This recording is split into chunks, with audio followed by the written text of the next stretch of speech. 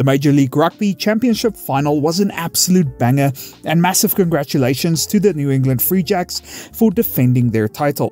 I want to take a bit of a deeper look into this game and why it ended the way that it did. Unfortunately, I couldn't find any match stats, or at least in-depth match stats, to really see how this game played out. If anyone knows of any sites that give in-depth match stats for the MLR, please let me know. Otherwise, I'm just going to go off of my notes. So let's get into it. The first thing to note is just how high quality this match actually was. I don't think this match would really have stood out against other Tier 1 professional leagues. Both teams can be very proud of themselves.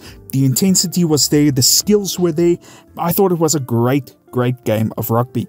This was a very interesting match from a tactical perspective because both teams had very different approaches. New England's primary concern was really to take the initiative and to be a bit more aggressive and attacking in nature, whereas Seattle wanted to control the game a little bit more. This focus on taking the initiative by New England was very apparent from the very beginning. They started off with a lot of intensity and a lot of aggression, both on attack and in defense. However, remember that rugby is a very intense sport, specifically on your fitness. So this early focus from New England on intensity and aggression did have a price towards the end of the game. We'll get into this a little bit later, but I felt particularly in the second half, New England started to fatigue a little bit more than Seattle. New England's attack was very threatening and very quick throughout this game. Their overall approach was to attack very flat and to focus on speed as much as possible. This allowed them to get a good amount of gainline success despite being smaller than their opponents. And this gainline success led to Seattle defending on the back foot a little bit more, and it allowed New England to get a lot of space out wide. So if you look at this game and the way that New England attacked, you can see that they spread the ball wide a lot. And they were able to stretch Seattle's defense and put them under loads and loads of pressure. This led to New England taking the momentum of the game very early on, and they were quite dominant in the territory and the possession stats by halftime. This added pressure on Seattle's defense also forced them to give away a lot of penalties, which I'll get to in a little bit. A big reason for this quick and threatening attack by New England was the fact that they had a lot of clean ruck ball throughout the game. This gave them great attacking platforms and support lines, and it contributed a lot to this quick attack from New England. This opens up a little bit of a debate in terms of Seattle and their approach on defense. They chose not to compete heavily at the ruck, and they chose rather to keep defenders on their feet and to prioritize connections. This is positive because it denied New England a lot of line breaks, but it was also negative because this also led to a lot of good and high quality rucks for New England on attack.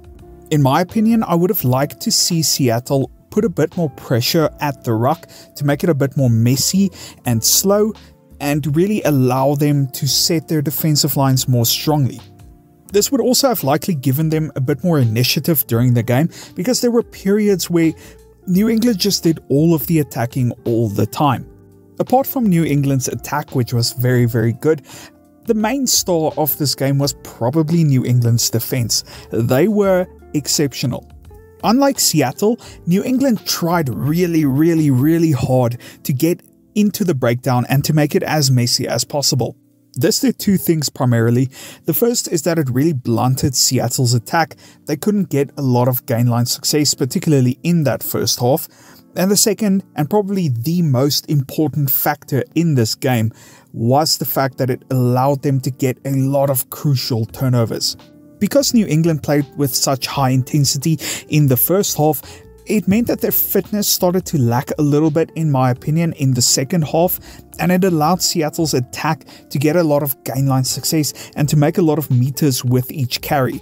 This then consequently put New England under lots of pressure, and Seattle actually came very close to scoring a lot of crucial tries. However, New England's work at the breakdown was vital for them. I must have counted at least 3 or 4 try-saving turnovers, and if New England didn't manage to get them, then they would have likely lost the game. Despite the game ending in a 9-point win for New England, I actually felt that the game was a lot closer than that. and that Seattle really started to take control of the game towards the end, but these crucial turnovers just denied Seattle to turn these opportunities into points. Now, despite losing the game, I think that Seattle can feel very proud of themselves with the way that they went about this game. They were very solid in the air for large parts during this game, particularly their back three. They had a lot of clean balls that were taken, despite their blockers, which are the players that are retreating, that are supposed to form a shield around the receiver. These players not being that accurate and them actually being under pressure, their back three managed to catch the ball cleanly a lot of times. And this did deny New England a lot of easy entry points into the game, so they can be very proud of that. Another area where I feel like Seattle might feel a little bit unlucky is at the scrum. I think that their scrum was actually really good. They put New England's scrum under loads and loads of pressure. But unfortunately for them, the calls just didn't go their way, or at least it didn't go their way as much as they were expecting. The last aspect that I do want to talk about is Seattle's discipline, which was a little bit subpar on the day. They gave away more penalties than New England, and they also had that yellow card, which put them under a little bit more pressure. This game was a real arm wrestle of a match, and one thing that you'll particularly hear very often is that rugby is a game that is decided by the team who makes the least amount of mistakes. I think that if Seattle's discipline was a little bit better, then they would have had a real chance of winning this game.